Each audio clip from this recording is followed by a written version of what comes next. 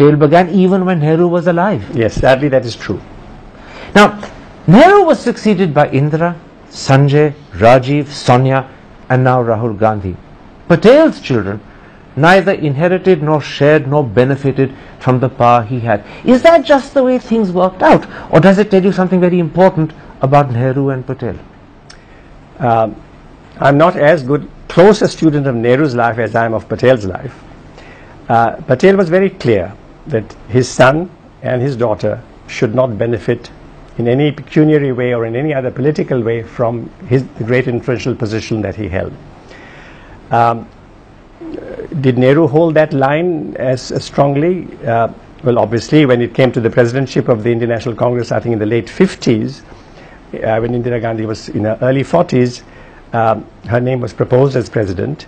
Nehru did not propose the name, but he accepted it. In other words, he didn't demur, he didn't dissent. No, no, he did not. And perhaps it would have been more appropriate for him to demur and dissent.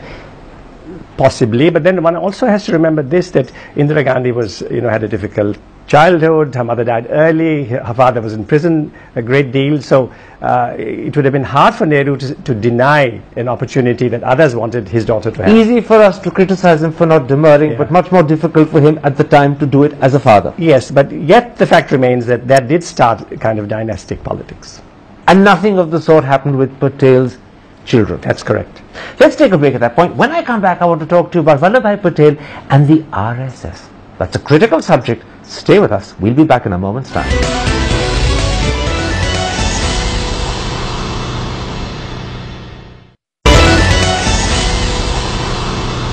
Welcome back to Devil's Advocate, and an interview with one of Vallabhbhai Patel's most highly regarded biographers, Rajmohan Gandhi. Professor Gandhi, let's come to Vallabhbhai Patel and the RSS.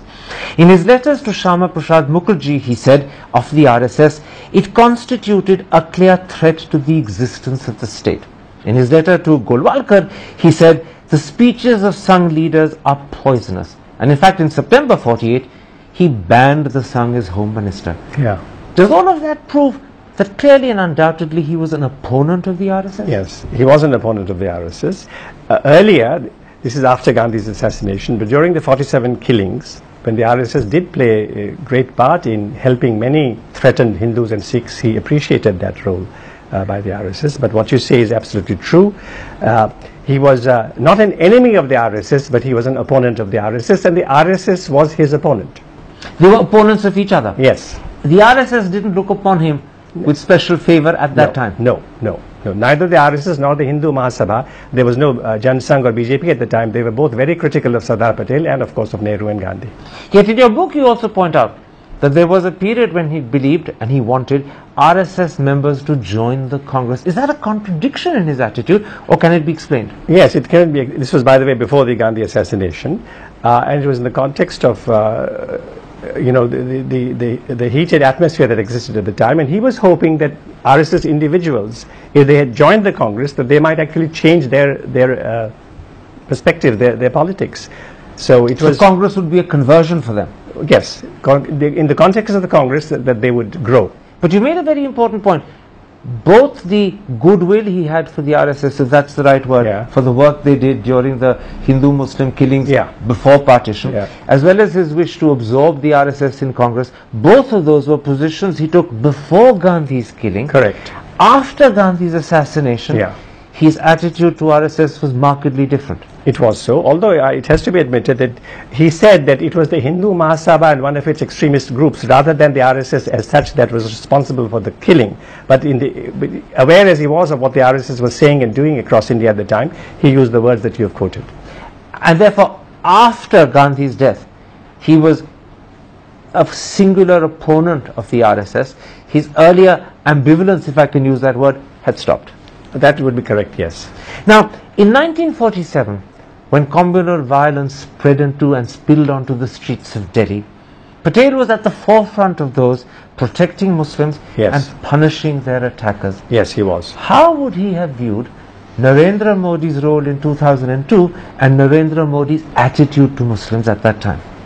I think it's quite obvious. He would have been very disappointed, very pained and saddened, not only as an Indian statesman but also as coming from Gujarat, that this should have happened in Gujarat and that the government at the time was not able to prevent it. He would not have believed that Narendra Modi, to borrow Vajpayee's phrase, had fulfilled his Raj Dharma. No, he certainly would not have felt that at that time he fulfilled his Raj Dharma. Do you believe that Sardar Patel would have seen something of himself in Narendra Modi? Would he have accepted or recognized Narendra Modi as his ideological heir?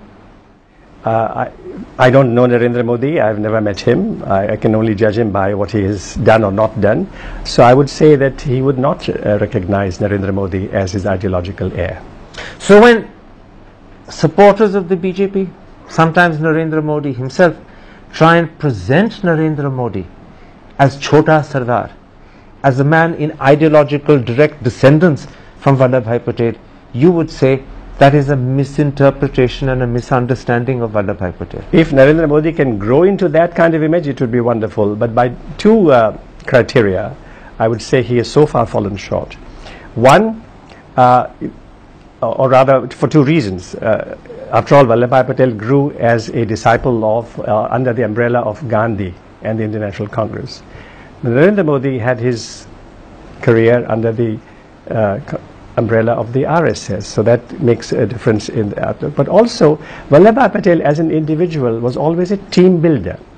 He was always, other people were figuring in his day, in his utterances, in his letters. Other people were prominent in his daily life. He was a team builder. Whether Narendra Modi is like that, I would like him to be like that.